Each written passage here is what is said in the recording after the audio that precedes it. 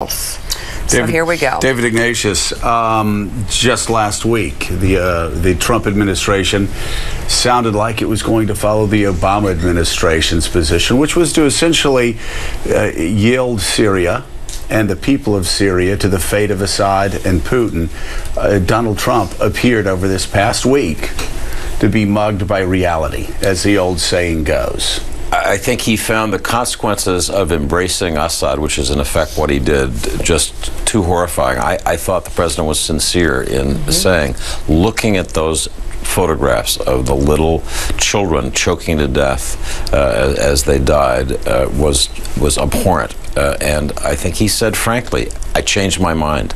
I didn't think that I would embrace this policy, but I did. So it's now fallen to Donald Trump to enforce the red line that was first enunciated by President Obama, but that he did not follow through on. I think it has significant consequences for his presidency. He's chosen the least drastic of the military options that General Mattis, the Secretary of Defense, put before him, but he has acted.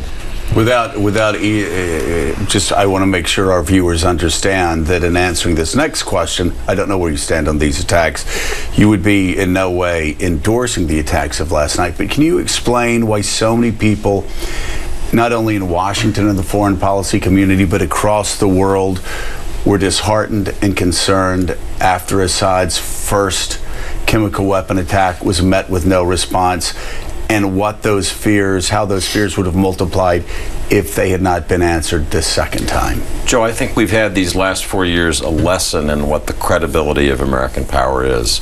When a president says, as Barack Obama did, that use of chemical weapons will cross a red line established by the United States, and then doesn't take action to enforce the red line, air goes out of the balloon, and we watched that with President Obama.